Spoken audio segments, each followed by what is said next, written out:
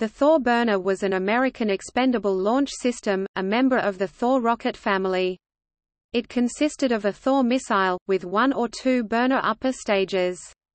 It was used between 1965 and 1976 to orbit a number of satellites, most commonly Defense Meteorological Satellite Program weather satellites. 24 were launched, of which 2 failed.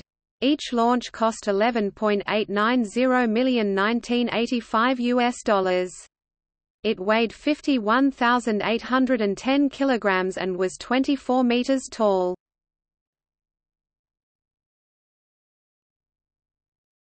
Topic: Burner 1 and Altair.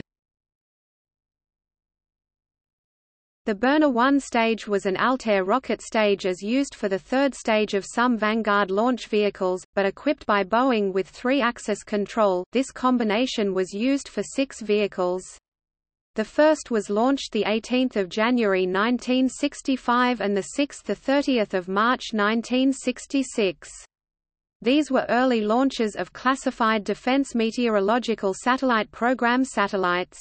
One of these launches failed. On February 19, 1976, the attempted launch of a DMSP satellite from Vandenberg's SLC-10W went awry when SECO occurred 5 seconds early. Although the second stage separated and fired properly, the satellite was left in an unusable orbit from which it decayed only 1 hour after launch.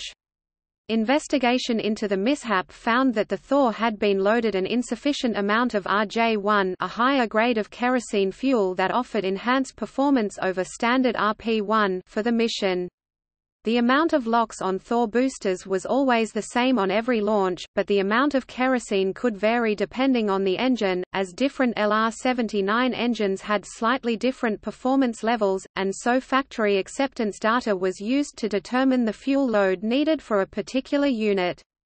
The particular engine used in Thor 182 had thus been loaded with kerosene according to the datasheet provided by Rocketdyne, however the information contained a typo which led to ground crews loading too little propellant for it.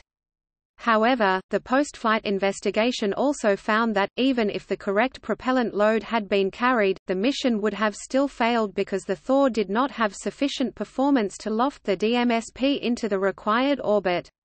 As the DMSP program evolved, the satellites gradually became heavier and more complex.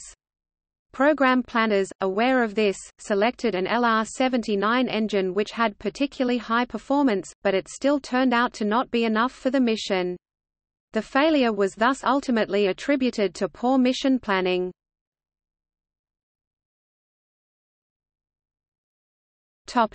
Burner 2.